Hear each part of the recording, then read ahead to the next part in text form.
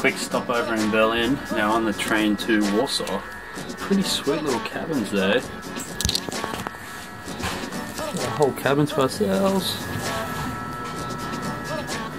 Little charging points. Should be a pretty sweet 6-hour train ride to Warsaw.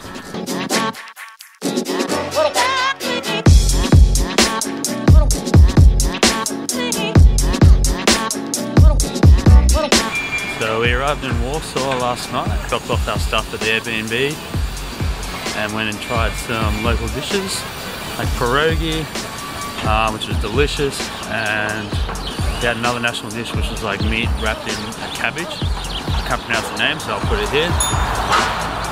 We're now out and about this morning checking out the city. The first thing first was half the apartment block we're in was original from World War II. There's like all original bullet holes and everything. It's pretty crazy. It's like...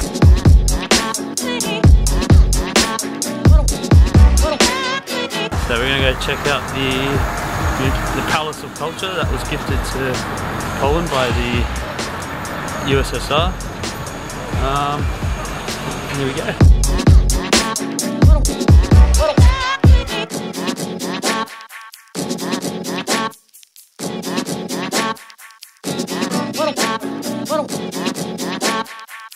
Made it to the Culture Palace.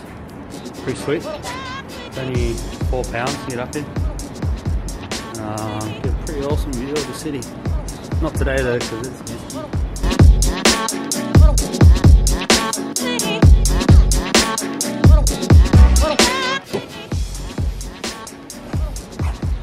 So that was pretty sweet.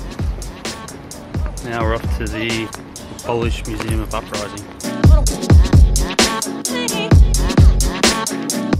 So we couldn't help ourselves. Warsaw full of Asian restaurants. We had our pierogi last night. Cheeky Japanese lunch. Just finished up at the Warsaw Uprising Museum. It was super interesting. Basically learned about how 80% of the city was demolished by the German occupancy and how the people tried to basically fight for their homes. Definitely worth a visit.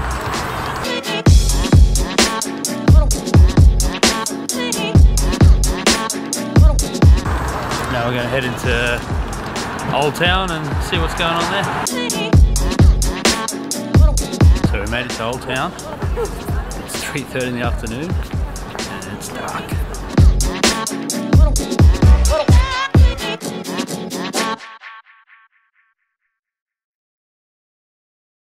So Poland was much more than we expected. We miscalculated and got 2 nights there, which was nowhere near enough. Really cool to be walking around in such a busy happening city after Romania and Hungary, countries like that, which were quite sparse. We met only friendly people there, which was awesome. Everyone was like more than willing to engage with us and talk to us and see why we were there and what we were doing. All the food and drink was like really high quality and super like healthy and nice food. Beers were only about €2 each, and a good meal like pierogi was only about €5. So that was awesome. You get like a big plate of pierogi, like 12 on a plate or something like that. So it's plenty of food. So for under €20, both of us got a good meal and a couple of beers. I would definitely recommend at least 3 nights, I reckon, in Warsaw, and then you at least need a couple more nights and then get out Krakow and go check that out. And sadly we're going to keep moving to Russia, so we're jumping on a flight now to Latvia, which is going to be our next stop. It's only about a €4 taxi ride out there, which is about 30 minutes, 40 minutes. So we're going to jump in that and jump on the plane and get to Latvia. So we'll see you there.